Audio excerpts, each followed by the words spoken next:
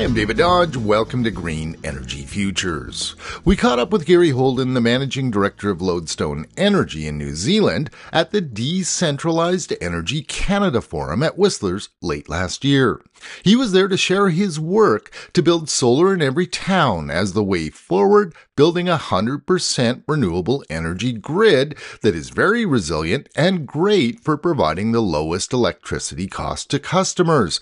Gary's the former CEO of Pulse Energy and TransAlta in New Zealand, and he was also the CEO of ENMAX in Calgary. Well, part of the concept of imagining an electricity grid with solar in every town is solar is very much now the lowest cost form of energy.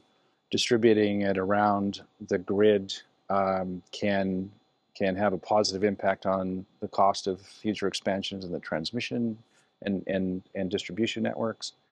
So solar is cheap, and by spreading it around, it makes the grid resilient. Ultimately, it may not turn out that there's a solar farm in every town, but it's a mindset. It's thinking about, wow, every town in the back paddock could have a solar farm, just like you might think about having solar on your house or your building. And so it's just getting used to the idea that sometime in the future there is solar quite literally everywhere. And then if you could take it one more step and then have the people in that town be able to buy the power from that solar farm so that they can think about kind of like buying local. His idea is to sell solar to customers as much as they need for their home virtually in long-term contracts from local solar projects built with energy storage. If you suddenly buy an electric car, you buy a little more solar. So they do this by matching your consumption measured by a smart meter with nearby solar. Sometimes the rooftop is very expensive to prepare for solar. Trees are in the way, the house is facing the wrong direction. Maybe they're renting the house and building something on the house where it was not even their decision. And so the idea of virtual rooftop, being able to stitch together the idea that there's no difference between solar a mile away and a solar on the roof of my house, getting that cognitively understood that those are equivalent, is the way for everyone to think about, I can make a decision to get solar power one way or the other.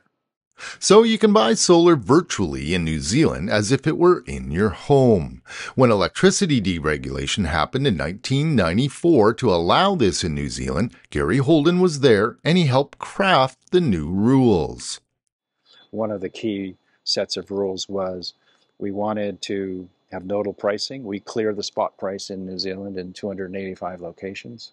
We wanted to send a signal of where the best locations were to bring down the costs of line losses. And so we did that in 1994, and I now use those signals to locate solar farms. One really important factor here is Holden's company is not selling energy to the grid, but directly to customers, which means they can literally build as much solar as people want with little or no red tape. And so I live in New Zealand because by choice, but now I'm there because I can see it's an environment for taking creative ideas like solar farm in every town and customers being able to buy power through long-term contracts. I can see how I can make that work there. The rules are friendly and safe for that to happen. And so we're having an absolute blast building a solar farm every 3 to 6 months, and we expect to be able to do that for the next 5 or 10 years. And it's just going to be a long, sort of fun delivery of, what ultimately is the lowest cost form of energy that mankind has ever seen. You can't do this everywhere, but Holden thinks it's the way to go for consumer choice and affordable energy. Holden's goal for Lodestone Energy is to build 1 megawatt of solar each day and inspire other companies to do the same, thus helping New Zealand get to net zero sometime in the mid-2030s. Learn more on our blog at greenenergyfutures.ca. For Green Energy Futures, I'm David Dodge.